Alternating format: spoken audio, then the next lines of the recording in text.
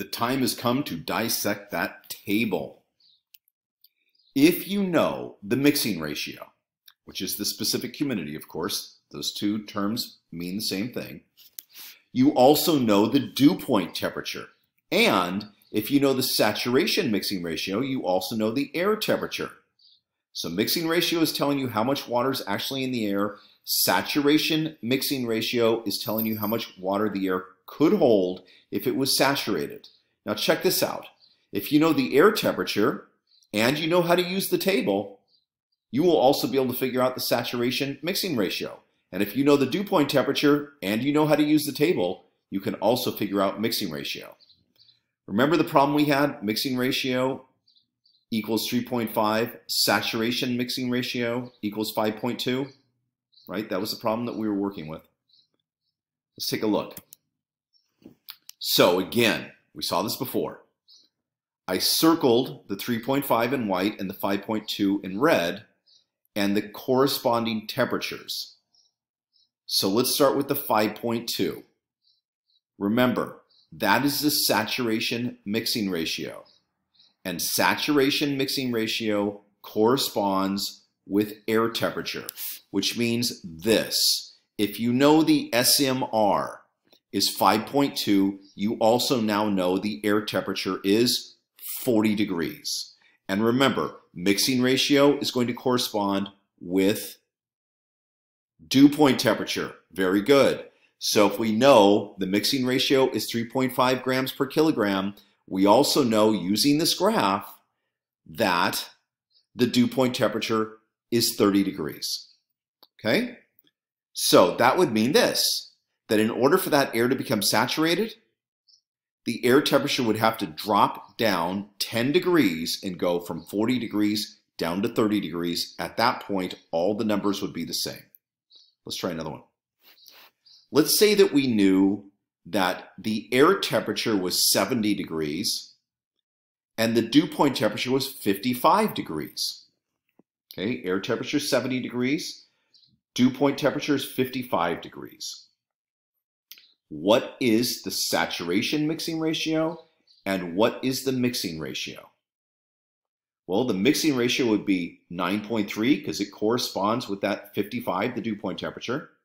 And the saturation mixing ratio would be 15.6 because it corresponds with that 70 degrees.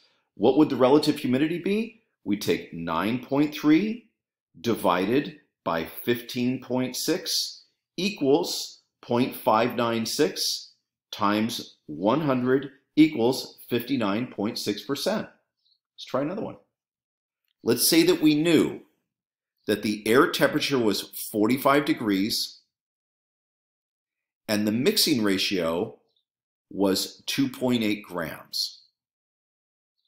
If we know the air temperature is 45 degrees, what is the saturation mixing ratio? In other words, how much water could the air hold at 45 degrees? Answer is 6.2 grams.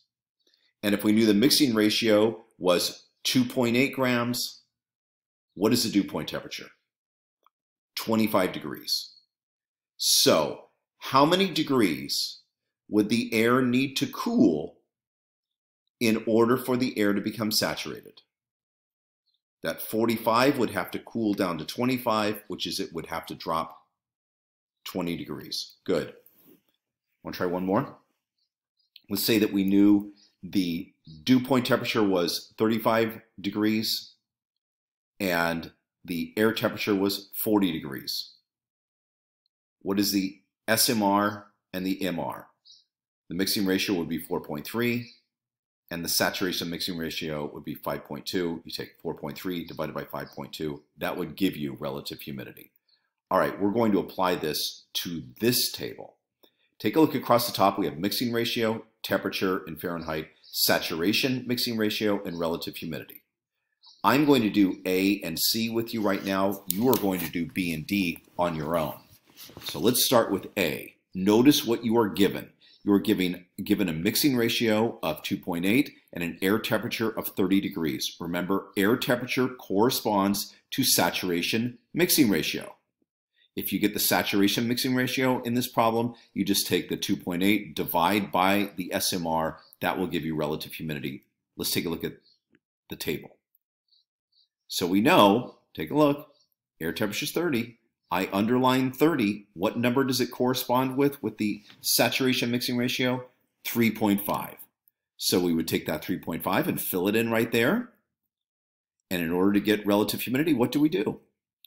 We take 2.8 divided by 3.5 times 100 equals 80%. There we go. Now look at C. In C, the problem's mixed up a little bit, but you can do it.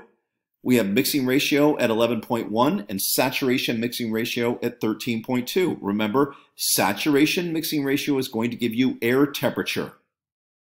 And then we're going to take 11.1 divided by 13.2, and that will give us relative humidity. But first, let's get the air temperature. We go to the graph.